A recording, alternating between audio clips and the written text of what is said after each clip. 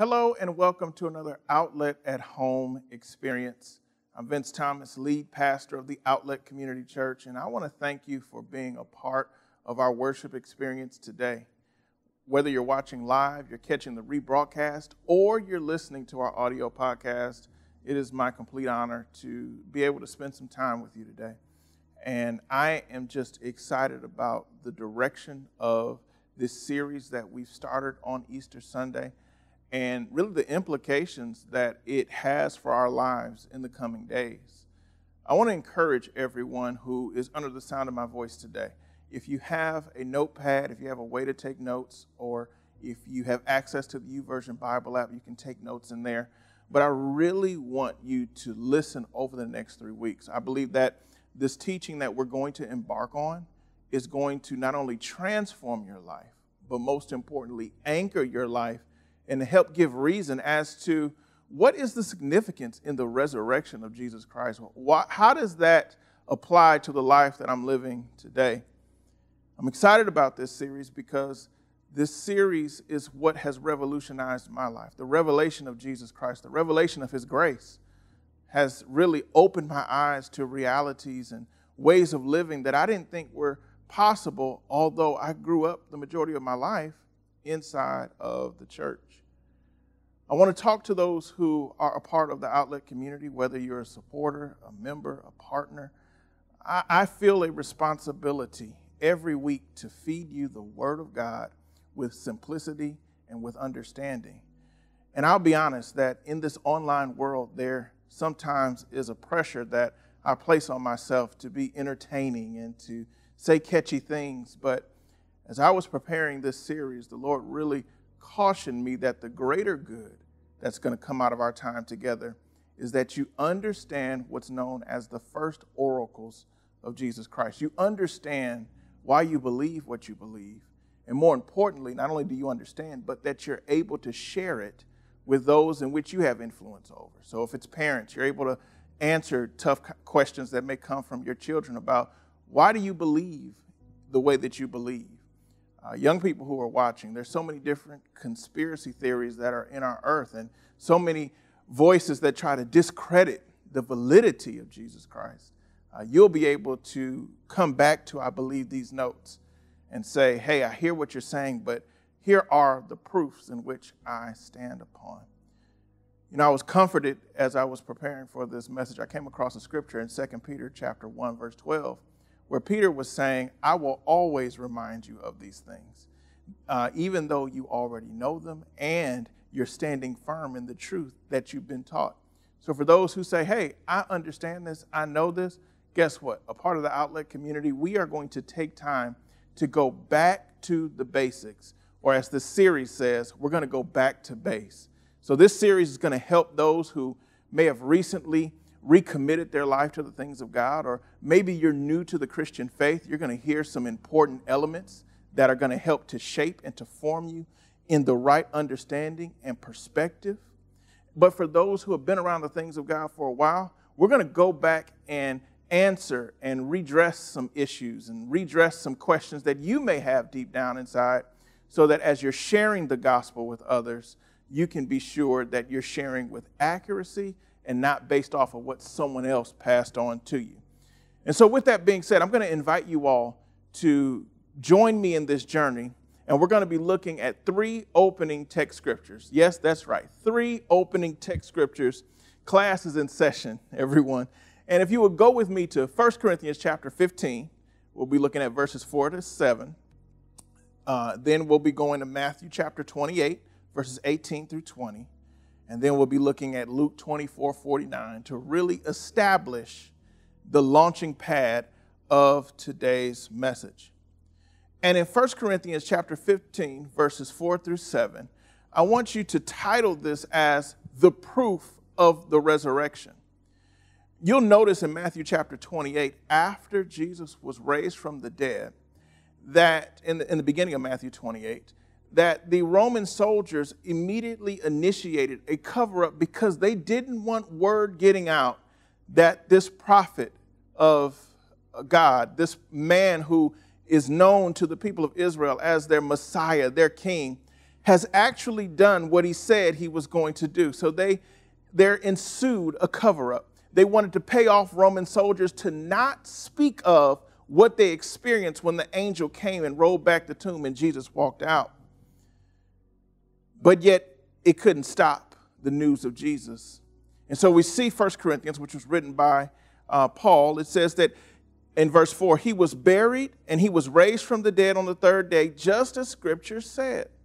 He was seen by Peter and then by the 12. After that, he was seen by more than 500 of his followers at one time, most of whom were still alive, though some have died. Then he was seen by James and later by all the apostles. So if Jesus was to have risen from the dead and he began to make visits to select individuals, you all know my mind begins to ask questions about the text. You know, he could have risen from the dead and gone straight to heaven and been seated at the right hand of the Father without any other recourse here on earth, but yet he decided to show up and have times of visitation, times of teaching where he had important instructions that he wanted to pass on. And I believe that if he came back to share some instructions, that they are important for us. And we see in Matthew chapter 28, verses 18 through 20. And so in Christian environments and Christian teaching circles, you will see Matthew 28, 18 through 20 is known as the most fundamental principle of action that every person who believes in Christ should take. This is known as the Great Commission. So Jesus is now back. He is having in Matthew 28 one of the final statements that he's sharing to those who are in attendance before he is taken up into the clouds to ascend into heaven. And it says, Jesus said in Matthew 28, 18 through 20, he said, Jesus came to and told his disciples, he said, I've been given all authority in heaven and on earth. Therefore, speaking to the disciples, go and make disciples of all nations, baptizing them in the name of the Father, of the Son, and Holy Spirit. And I want you all to underline this phrase right here. This caused me to really stop and ponder for a moment. Jesus then said, teach these new disciples to obey all the commands I have given you. And be sure of this, I am with you always, even to the end of the age. So Jesus wasn't saying that I am going to forsake you now as he was ascending, but he was saying now that I have finished the work that was prophesied for thousands of years before he came to earth to fulfill his mission, he says that it is now time that I've risen from the dead for those who I have spent time with, those that I've spent moments of teaching with, to now teach new disciples to obey all that I have commanded. Well, the question that I had was, if he's telling them to teach these new disciples to obey all the commands I have given you, what are the commands that he's given us? And I want you to think about that. We're going to answer that question today. What did Jesus teach before he ascended? But what I love about Jesus is that when he gives us instruction, he gives us not only proof, as we saw in 1 Corinthians chapter 15, not only has he given us a commission in Matthew 28, but he wants to make sure that we're equipped in order to do what he's asked us to do. And in Luke 24 and 49, it says, and now I will send the Holy Spirit, just as my Father promised, but stay here in the city until the Holy Spirit comes and fills you with power from heaven. What I love about Jesus, he said, before I send you out, I want you to return to a time where I'll be able to pour into you. And the title of today's message is simply Return to Sender. Let's pray. Heavenly Father, we thank you for your word. We thank you for the life of Jesus. He is our risen King. He is our risen Savior. He is the one who right now sits at the right hand of the Father as the mediator between God and man, and he is actively enforcing his covenant. But Lord, we understand that faith cannot go beyond what the will of God specifically known in our lives is. And so as we build our faith, as we anchor ourselves into the teaching of your word, where so many things are going on in our society. Lord, show us how to practically apply what we see and what we know. Help us to return to you. Help us return to the one who has sent us. And as we do, Lord, your Holy Spirit will empower us to do what we felt was impossible before. It's in Jesus' name we pray. Amen. And I want to pose a question. We're going to have a moment of trivia. And so there are some options that are coming up on screen. And the question that I want you to partake of in this trivia is, what did Jesus teach before he ascended to heaven? Now, come on. There are two items that he taught. And as you see the options right now on the screen, I want you in the comments to let me know which one you believe was his focus, which was his emphasis in his time before he ascended. It was very limited. So when someone has limited amount of time with people that they care about and those that are going to carry on their legacy, their mission, they're going to make sure that whatever they share is right on target and right on time to help them in their walk with what they're asked to do. Now, whatever Jesus taught was powerful enough to take disciples who were at one time cowardice, where we see in the story of the crucifixion of Jesus that when he was crucified, when he was beaten, even when he was on trial, Peter, one of his main disciples, was the one denying Jesus at the time that he needed to stand up and affirm his commitment to the one that had spent 3 years with him. As we see when Jesus was crucified, the disciples then went into hiding because of fear that they too would be brought and be put to shame. After all the time that Jesus said, listen, I'm going to have to be put to death. I'm going to raise from the dead. I'm going to come back. Don't get afraid. Don't be worried. Let not your heart be troubled. Yet their heart was troubled. So whatever Jesus taught to them, from the time that Jesus ascended into heaven, we see the account in the book of Acts that these same disciples were now bold to declare that Jesus Christ is the King, Jesus Christ is Lord, and all of the immediate disciples were willing to be put to death now for what they heard and what they believed in. Even John, who was the disciple who was put to death, but he didn't die because he was also known as the disciple of love, he was willing to be persecuted, to be martyred for this revelation. So I ask you again, what did Jesus teach? Whatever Jesus taught, it even applied to the fuel that helped to move forward the civil rights movement. One story in particular that comes to mind is in C.T. Vivian's new book, It's in the Action. It was his story as a freedom rider. He said that there was just this belief, there was this calling that was attached to believing in the faith of God that they had and the power of prayer and the power of gathering and getting together. This revelation of Jesus inspired them so much so that they were willing to challenge the status quo. They were willing to challenge remnants of segregation that lasted long after segregation was outlawed. And there was a time where, as a freedom rider, C.T. Vivian and the group of people who came from Nashville and those who came from northern states to drive through the South, as they got into Jackson, Mississippi, they were arrested and taken into jail. And they only anticipated that it was just going to be one bus. But it was many buses of individuals with the same convictions and the same boldness who were arrested, so much so that they were moved from a holding cell to the main Mississippi State Penitentiary. And C.T. Vivian writes in his story that their faith in God was so strong that even though they were locked up for challenging the status quo, they still on Sunday mornings were able to have church service. What about this revelation of Jesus will cause you to look in the face of danger and in the face of persecution, in the face of sometimes even death, and says, not my life, but it's the life that I get to live because of Jesus Christ? What did Jesus teach? Well, let me give you some backstory before I answer that question. I'm going to leave that question out there. So when Jesus raised from the dead, as I said before in Matthew 28, you see in Scripture that there was a cover-up that ensued in order to cover up what Jesus has done.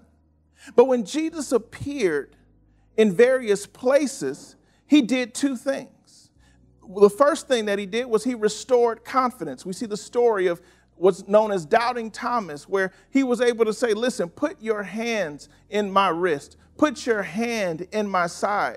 And one thing that he was able to dispel was this Gnostic belief that Jesus was just good vibes only. Jesus was beyond good vibes. Jesus was a real person who paid a real price, and he lived for people to see.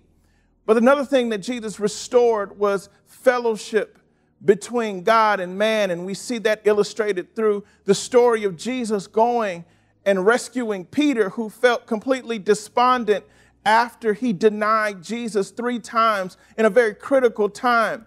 I can only imagine Peter, who we see in Scripture as a leader, someone who stands out and is boisterous. He was feeling completely dejected that in the time that he needed to speak up and be bold, he let God down. But Jesus showed up and said, hey, if you love me, I want you to feed my lambs. If you love me, I want you to feed my sheep. What Jesus was saying is that, yes, I know you may feel disappointed. Yes, I know you may be down, but there's still a life for you to live. You know, it amazes me to see Jesus in this light, because the people that he went to restore, the people that he went to show and to prove that he was who he said he was, were those who were closest to him. You see, biblical scholarship notes that the disciples were still clueless as to Jesus' main purpose and assignment. And so we understand now in Luke chapter 24 and 49, where Jesus said, listen, I understand your weaknesses.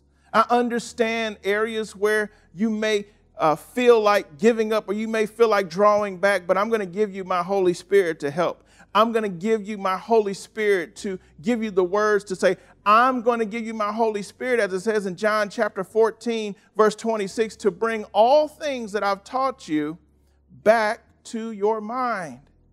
And so post-resurrection, I ask you the question again, what did Jesus teach? Well, before I tell you the answer, I know I'm keeping you on the line here. Before I tell you the answer, I will say that whatever Jesus taught was the solution to 2 important issues that dealt with inequities among those who were in the minority, which were followers of Jesus. You see, those who were believers in the time immediately after Jesus raised from the dead were not in the majority. They were not the ones who carried the majority of the power in 2 places, in politics, and they didn't control the power in religion. And so there were 2 forms of pressure that this group of people that Jesus was helping to empower, helping to teach, giving his final instructions to. They had to go against, number 1, political oppression from the expansion of the Roman Empire. So there was an issue with taxation, or the raising of revenue, the raising of capital. But I want you to notice that not only did this minority have to deal with political oppression, they also had to deal with religious oppression. And religious oppression deals in areas of supremacy. How interesting are the times that they were living in when Jesus raised from the dead and the times that we're living in right now. Did you know that the majority of oppression that people of color feel in America is not necessarily only from a political sense, but it's more so from a religious sense, a religious oppression, an idea of supremacy or a supreme race? You know, as I was doing some digging into understanding the importance of our Christian faith, there was a note that came out about the origins of the Nation of Islam in America. What stood out is that the Nation of Islam in America was not formed because people of color wanted a different religion. The Nation of Islam was formed in America out of protest to what was believed as the white man's Jesus failing people and communities of color. And so they said, instead of us believing in what they believed was a white Jesus that only cared about serving one particular group of people, they said, you can keep your Jesus, you can keep your religion, but we're going to find something that addresses the ills that we're facing in our communities. And so if we don't have an accurate depiction and an accurate picture of what Jesus taught, we will fall into a category of being skeptical of the efficacy of God's word and the reality and the relevance of it in our lives. So now I'm going to give you the answer. What did Jesus teach as he was ascending into heaven? Go over to Mark chapter 16 and verse 15. Mark chapter 16 and verse 15. Jesus simply said, and he told them, go into all the world and preach the gospel, the good news to everyone. So that was the first thing that Jesus taught. Jesus' emphasis, number one, was on the gospel or good news. Number two, the second thing he taught was the kingdom. Now, this is interesting that Jesus' focus and his focal points were on the gospel and the kingdom. That was it. And let's see why. Go with me to 1 Corinthians chapter 15. 1 Corinthians chapter 15.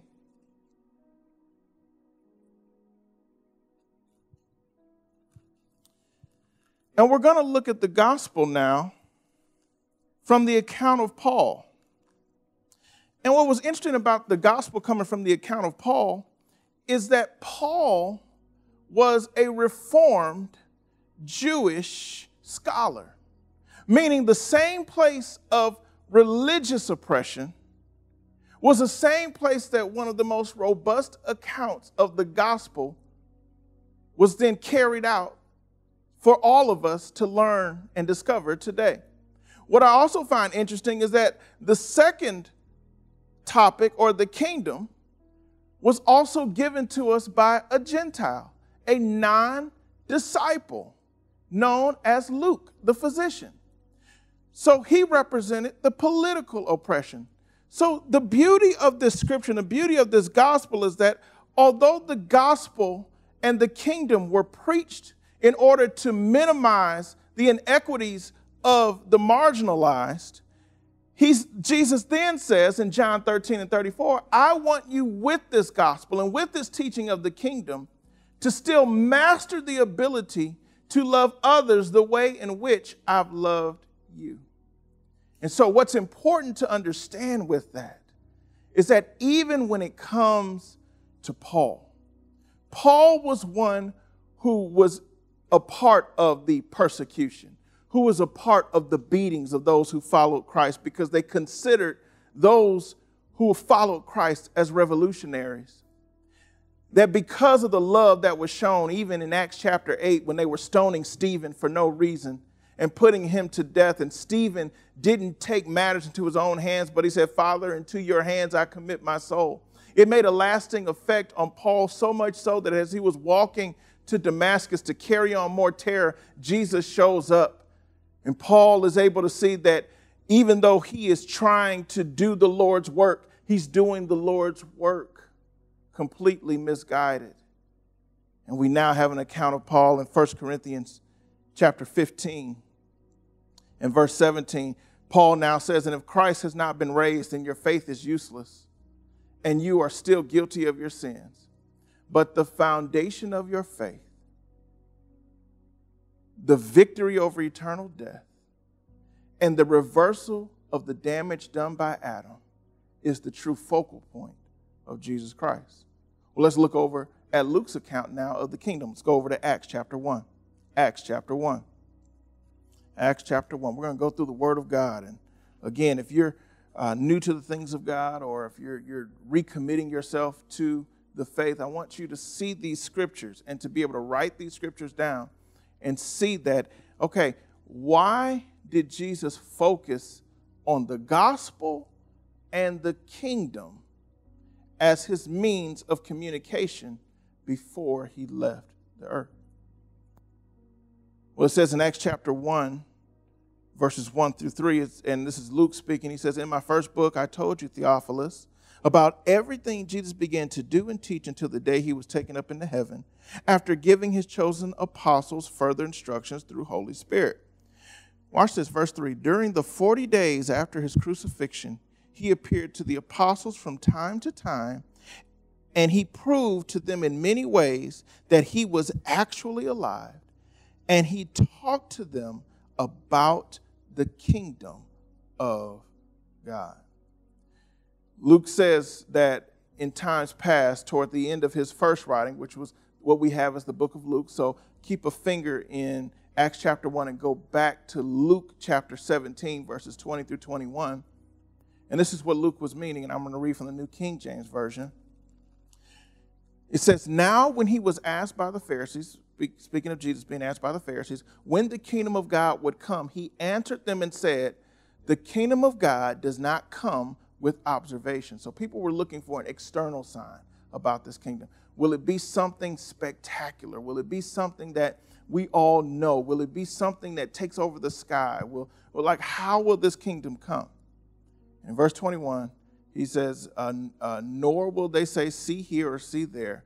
It says, for indeed, the kingdom of God is within you. So what Jesus was teaching was important to the foundation of our faith. It gives us victory over eternal death. It helps us to reverse the damage done by Adam in the Garden of Eden. But now we see that the kingdom that Jesus preached is talking about a life that's lived within us. And what that does is it shapes our character.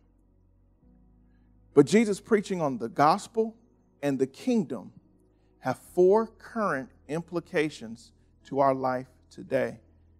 And quite honestly, these are going to be the four topics in which we spend the rest of the year not only teaching, but also demonstrating and making sure there's a level of mastery inside of our community. And so the gospel and the kingdom impact four different areas. The first area is our faith. It strengthens our faith, as I've said before. So we want to make sure that you're anchored and so that no one can confuse you. No one can, knock you off of what you believe because you have a true experience with God. Number two, the gospel and the kingdom of God help to define family, both natural and spiritual family. I believe that as a church that we are to go beyond just being a church that cares about community. Community means that there are many individuals who are all connected for a common purpose. But I want us to grow from being a community to ultimately growing into families. So these individual members who are coming together for a common purpose now say, if there's something wrong with my brother, if there's something wrong with my sister, then I am going to be willing to help in whatever way possible to make sure that no one who is connected in my community goes without. When we could band together as a network of families and do something powerful for the kingdom of God and transform our neighborhoods, transform our jobs, transforms through things that we do in our businesses.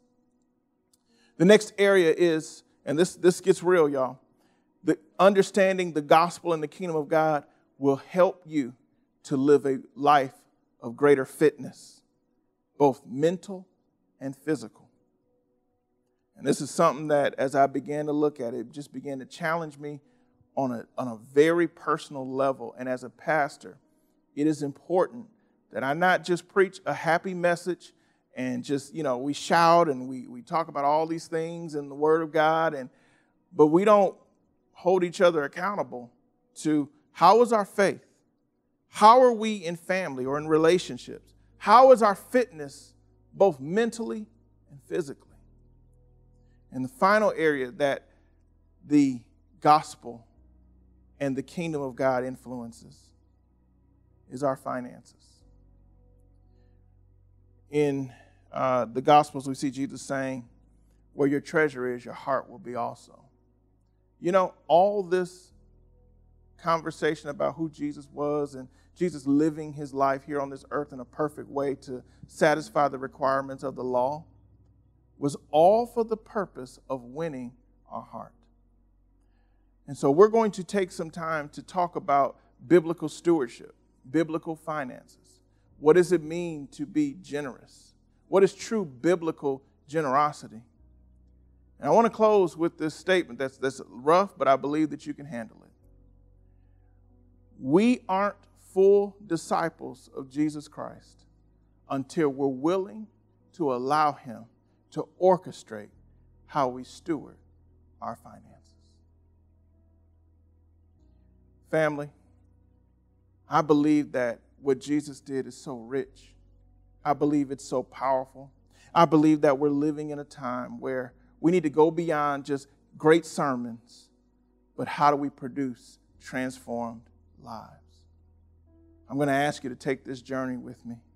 I'm going to ask us to return to sender, go back to base, go back to the foundation so that we can be what God has called us to be in the world today. Amen. Can I pray with you? Heavenly Father, this word that we've taught, it examined what you desired to speak to us, what you desired to share, to leave into the earth before you ascended. It was about your gospel, and it was about the kingdom of God. And as we continue this series on next week, as we look into the gospel, what is the gospel? What is the gospel? What does it mean to have the good news? Lord, may it come alive in our hearts. But you're calling us even higher in our faith, with our families, with our fitness, and with our finances. But I love how you said in your word that you've given us your Holy Spirit to give us the power to accomplish these things. Jesus, we love you. Amen. Amen. Amen. Well, if you prayed with me, there's some information coming on screen that allows us to connect on a deeper level than just you saying the prayer and going on. I would like to know if you prayed with us today. You can text me at 770-667-4899. Again, it's 770-667-4899.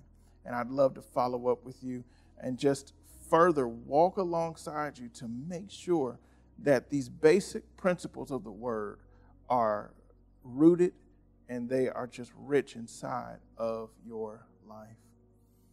Today, as we transition now from the word into receiving today's offering, I really want to encourage everyone, as the word of God says in 2 Corinthians chapter 9, verses 6 through 8, let each person as they purpose in their heart. And this is something that I encourage myself from time to time, is to not get caught in just doing the routine or being on autopilot, but every time it's time for me to give, having a moment where I say, all right, Lord, what is it you would like me to sow and to share on today?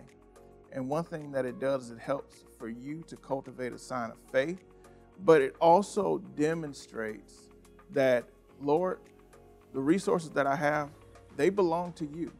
I'm just a steward of those resources.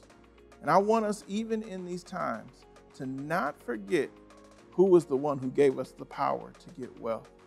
And as you participate in giving today, there are 3 ways to sow into the Outlet Community Church.